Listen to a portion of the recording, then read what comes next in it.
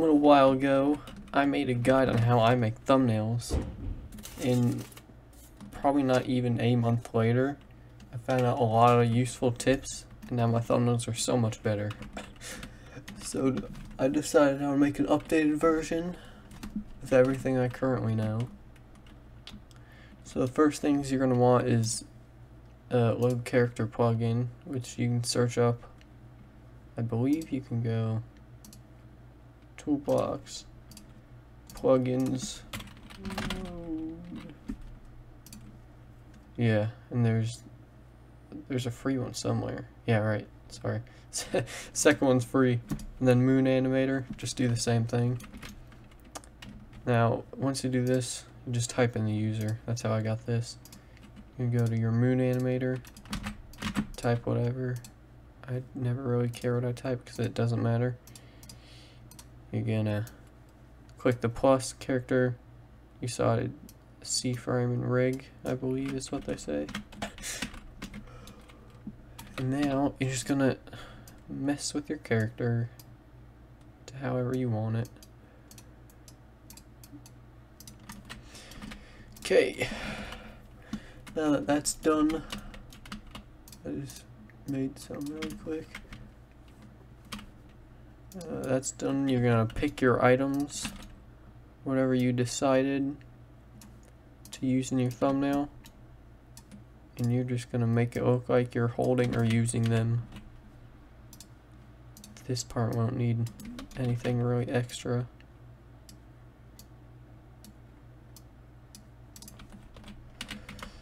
And I'm actually gonna, for most models, if you open it right here on the right, you'll be able to find the colors. So like this is the glow. I'm actually gonna set it to pick screen color. I'm gonna set it more to the color. Yeah, I'm gonna match me. Bang, now it matches. Now you're gonna hold, select everything, right click on one of the blue parts, then click export.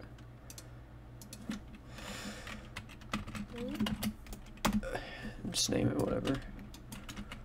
Now you're gonna hop on over to Blender. Delete this. I don't know why I didn't. You don't need that. Delete this light. And go to File, Import, Wavefront OBJ. Then you're gonna find your yes. You're gonna find your model here. You can click this origin geometry to origin, or you can just move it, but that'll just teleport it to the middle. Sometimes they're off. There you go. Open this right here on the right. Bang, open it twice. Go down to the shading menu right here, a little circle. You're gonna scroll down. Under settings, it'll say your blend mode. You want that to be this one right here, because if it's not, your parts will be invisible like my character is. When you set it, bang, it's visible. Now for glowing, this is the glowing part. So you can go to hex. You can actually copy the base color right here, paste it in emission, then put your amount, and then it'll glow. But now for lighting. Last time I said you can go add and then pick lights and just, you know, add whatever here. You can do this, but it's not very accurate.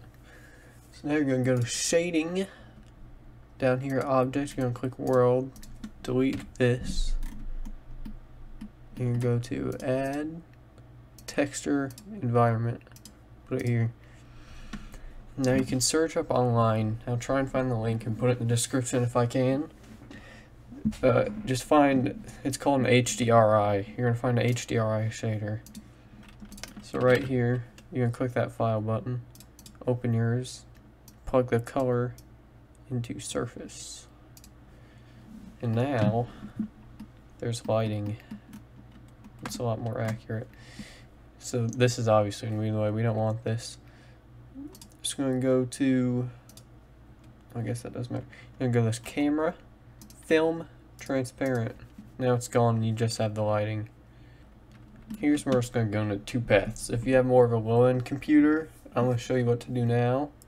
If you have a better PC, you can follow along with this next step, but then the final step is going to be different. So you can press 0 on your numpad on the right, and it'll take you into this camera. And if you don't have a numpad, which I believe pretty much every computer does, you can go to View, Cameras, Active. Bang. Now run this. Now press Shift in the number, or the little key next to 1. It's like the two little squiggly lines. Now you can just place it wherever. Now, this is where it splits. If you have a low-end PC, go to Render, Image, bang, there's your image. You can go to Image and save this. But if you have a better computer, this is what I do. You can go to Edit, Preferences, go down to System, Cycle Renders, and turn it to this CUDA thing, and select both. Then you're going to go here to Render Engine. You're going to set it to Cycles, or set Device to GPU Compute, and then click Denoise. Now you can see that's glowing in the lighting, so it's so much better. Now you're going to click Render, Render Image. This will typically take, at most I've seen like 10 minutes, at least with my computer. So this takes a minute. Okay, now our render is done. That took about a minute, probably not even. Now I'm going to go Image, Save As, and just save it as whatever. Now you're going to hop on over to your photo editor, which I forgot to open. I use Pixlr. And you're going to go to your page right here. Now you can either find, there's like a basic background, or you can throw some more advanced ones. This will be in my, or in the Discord server down below, because I don't think I can paste the image for you to download. But you can throw this in, or sometimes I like to obviously just take pictures in the game, and then you can go here and size it up so the little icons aren't there. This can be your background too, but I'm just going to stick with this. Now you can go to Downloads or wherever you saved it, and you're going to find your picture, which is this. You're going to throw it on there, and there's your render. Now, if you want stuff like shadows and name tags, I'm going to show you how to put them on right now. So if you're on Pixlr, you can go down here to the plus empty to add a new empty layer. You're going to throw on your shape. Make sure your base color here is black. And this can also be black, that's just the inside color. But if it wasn't, that's fine. You can go over here to color replace, turn this up, and it'll automatically be black. You can just go over it. Bang, now it's fully black. You can layer this under it so you're actually over the shadow. And then I usually put my transparency to 20 or 75. Now you got a shadow. For name tags, it's pretty much the same thing. I just do this rounded rectangle here. Got this, and I put my transparency to 60. There you can add text. The font I use is called Luckiest Guy. This is like the basic BedWars font right here, but you can really use whatever. I'm gonna throw this in. I usually add an outline. Oops. So you can either do outline or add a glow. It really doesn't matter, honestly. And there's your name tag. Now you can add extra effects or whatever you want.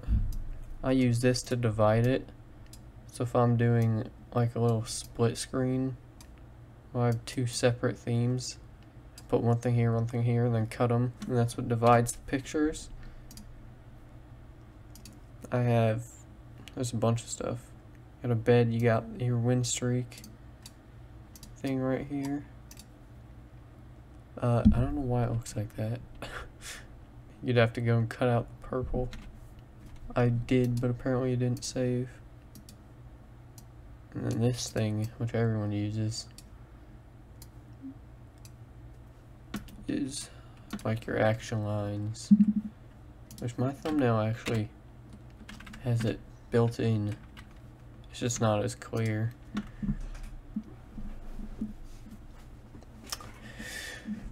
But you can add whatever extra pictures you want to it to make it look nice. Now I'm gonna go to second style.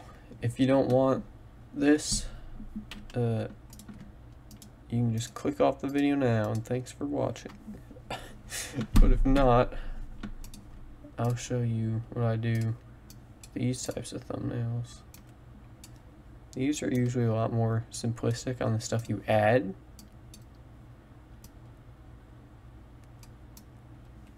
But it's a little different. Now, as you can see, this doesn't blend in with the background good at all. So you can go to dodge/burn. It's already set to lighten. I'll turn my brush up.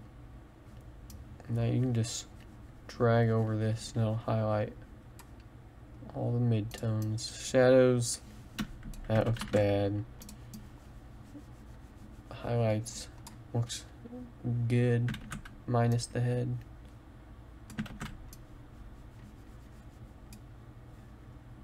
That looks weird. Usually there's not much you have to do other than this. You might put some text, do whatever. But I don't usually add like a name tag and obviously no shadow.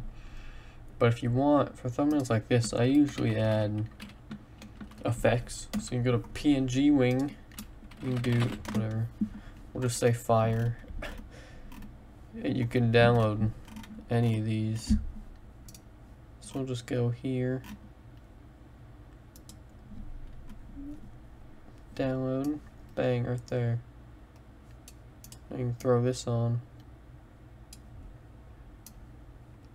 Now obviously for this you'd want transparency down, or you just layer it under like this. This doesn't look good, but it was the only example I could think of. So you can actually go here. I'm gonna set the fire to match the color. Now we got more purplish, pinkish fire. Bang. Now it looks a little better. If you have any questions, comment them below. If you have anything to add that I missed, also comment that to help me out. But thank you for watching.